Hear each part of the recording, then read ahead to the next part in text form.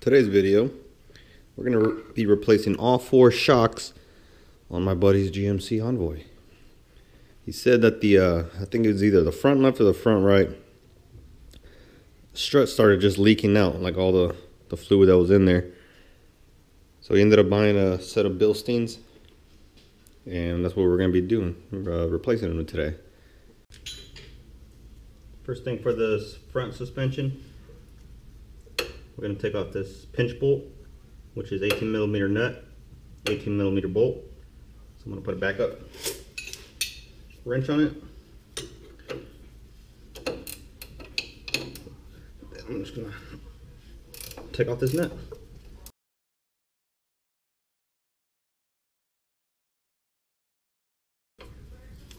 There you go. Here's the nut. I'm going to take out this bolt. I'm just going to punch it out.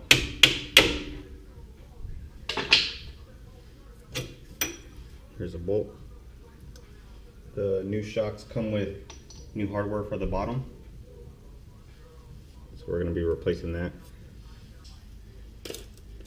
Now we're going to take off this bracket that holds it on. It's just easier to pull the strut out with it. This is a 15/16. So I'm just going to impact it off. Now with this nut off, this whole bracket will come off when I take the top bolts off of the strut. And it's just easier to manipulate this than trying to fight this whole lower control arm to unseize from this shock, because it's pretty tight. Up here there's 2 18mm nuts that I found that it's easier to work on from down here. Just use a wrench. I'm going to clean off those threads so it will lessen the chance of ruining or snapping those the bolt, the studs.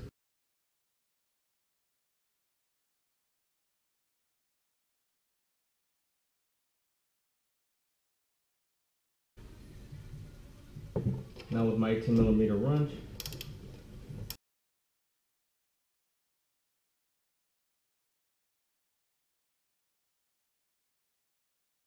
now I'm going to pry this bottom of the bracket off. But I'm going to have to hit it because it's seized internally. I'm going to have to hit it with a hammer just to break it loose, and then it'll come out.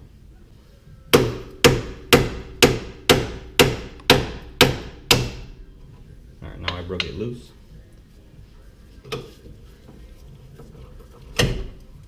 Now you can see it wants to come out.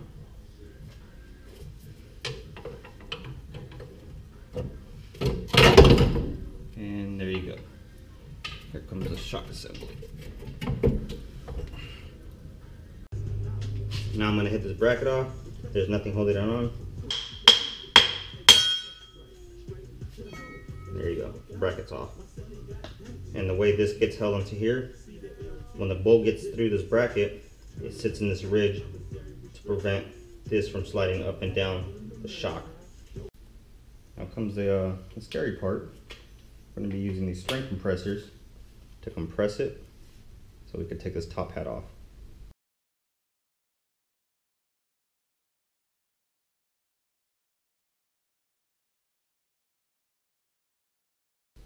Now that you get a ticking time bomb, I put this vise on the shock itself, on the piston, because the Allen key hole in the top is all rusted out, so I'm not able to get onto it. I'm going to throw some fire at this because it's pretty rusted on, and hopefully it'll break it loose. I suggest, or I recommend you guys get a propane torch like this. It really helps for really stuck on bolts or nuts.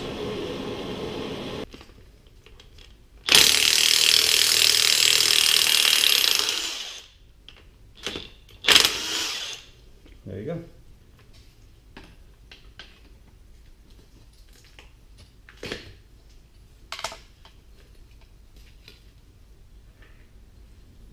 There you go. Now we got this whole assembly up. Time to put the new shock in.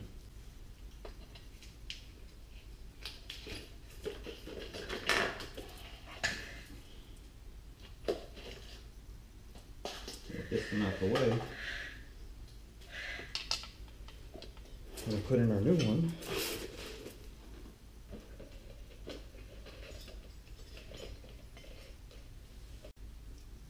The new shock comes with a new bottom top hat.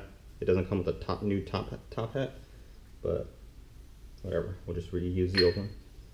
So this one's gonna bottom out. Then I'm gonna put our, what is it called, like a perch or whatever. You want to line it up to where the end of the spring is on that flat. And then with that in, place our top hat in. We're going to place our top hat in with our new nut. Now we're going to torque it down with a 15, and it's a size 6 Allen head to hold the piston.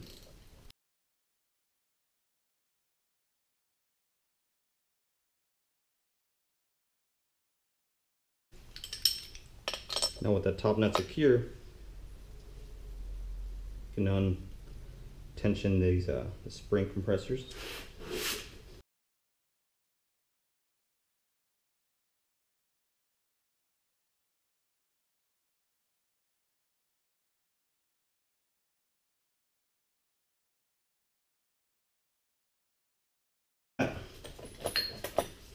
Now you got a new assembly. I'll take the spring compressors off. I'm going to take off any rust from the inside using this wire wheel.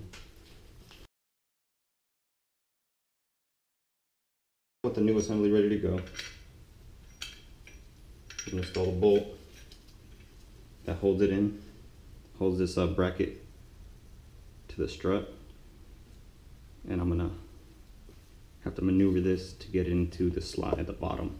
We're going to go ahead and place this in this hole, and I'm going to temp install a couple of the bolts. There's one, there's two. Push the control arm down while the tip of the pry bar is going to be pushing this bracket up, and hopefully it aligns.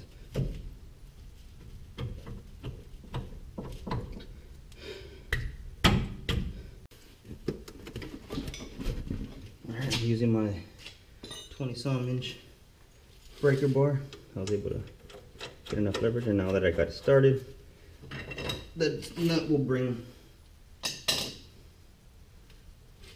the rest of the bracket in.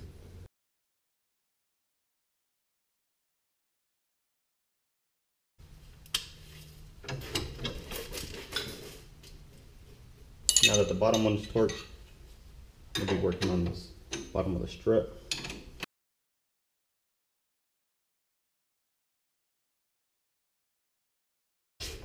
And torque these down. And now you got your front ones done. And it's time to move to the back. Now we're going to be doing the rear. Easy, it's just 2 bolts, top and bottom. And they're going to be 18mm, like the fronts were.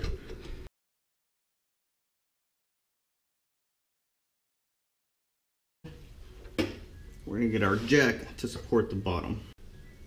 Now with the nut off, I got the jack supporting the axle. I'm gonna go ahead and pop this nut up.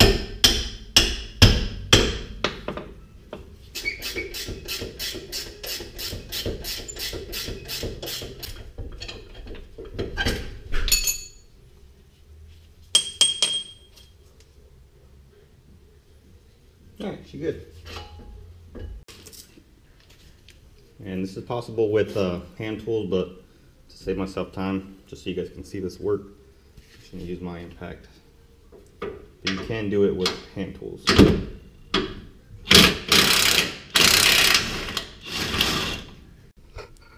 Comparing the new and the old one, this one's a little beefier compared to this, either the OEM one or the old version of this Bilstein. Now we're going to place the new one in place. Get our bolt through.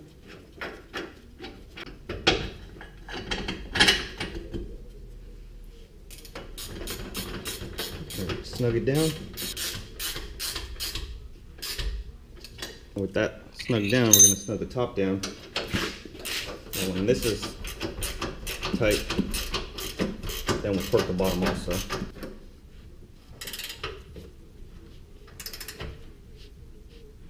Alright, there's the top.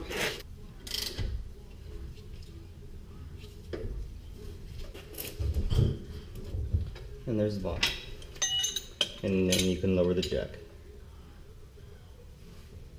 And there's the rear. Pretty easy, just 2 bolts.